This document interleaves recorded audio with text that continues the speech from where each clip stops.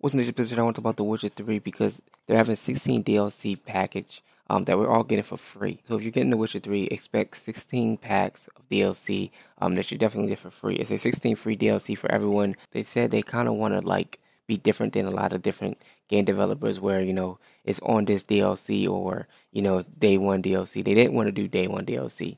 Now, a lot of people got confused and thought they meant every DLC comes out for free. 16 DLC that we're going to get are like little DLC, like tiny little DLC. Now the ones with the season pass, it's the big DLC that give you 3 more hours, like 5 more hours of gameplay.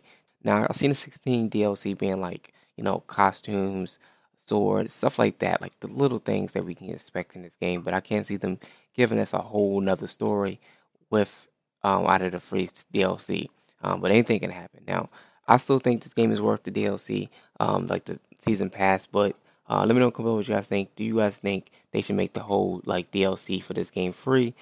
Do you feel like once we pay the $60, that should be it? We shouldn't have to pay for a season pass to play extra content, or do you guys think the way I believe that even though they give us the game, they can still work on the game so the game don't die and actually give us DLC season passes and stuff to hold us off playing this game even longer.